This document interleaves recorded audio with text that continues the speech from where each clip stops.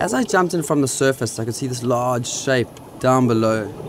And these animals are just absolutely so stunning and majestic that they take my breath away time after time.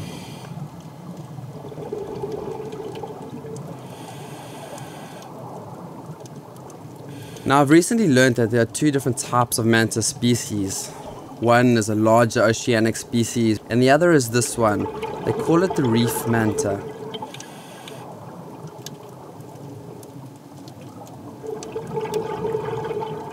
These reef mantas seem to have home territories, in contrast with the oceanic mantas, which will cover complete oceans and will spend 1 year in Australia and perhaps another off the East African coast.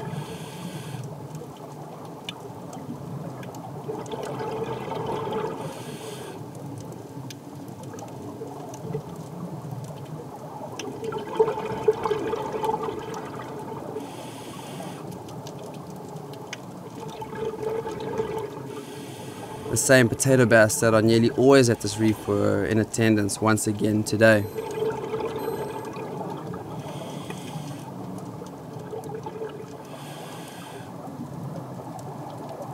As it swims into the current, it can pretty much hold its position, and this gives a chance for the tiny doctorfish or cleaner wrasse to come out from the reef and clean the tiny parasites off this animal's body.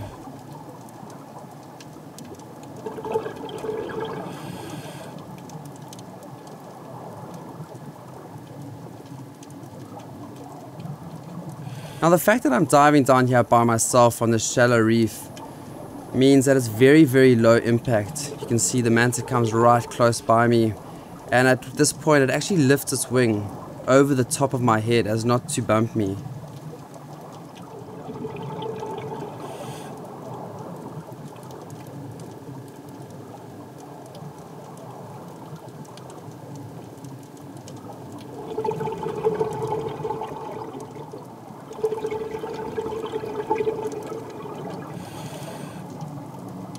These have got to be some of the most beautiful and incredibly interesting animals in the entire ocean. Their brains too are comparatively very large with the rest of their body.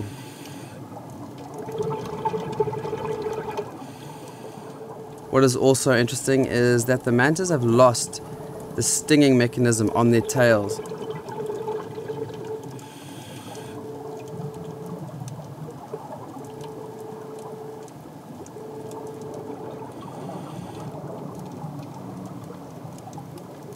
Underneath you find a couple of remora fish. These hitchhikers will travel the oceans underneath the belly of this beautiful ray.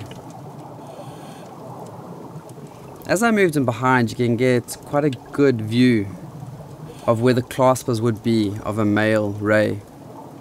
Here the claspers are definitely lacking, and that means that we've got a female ray here.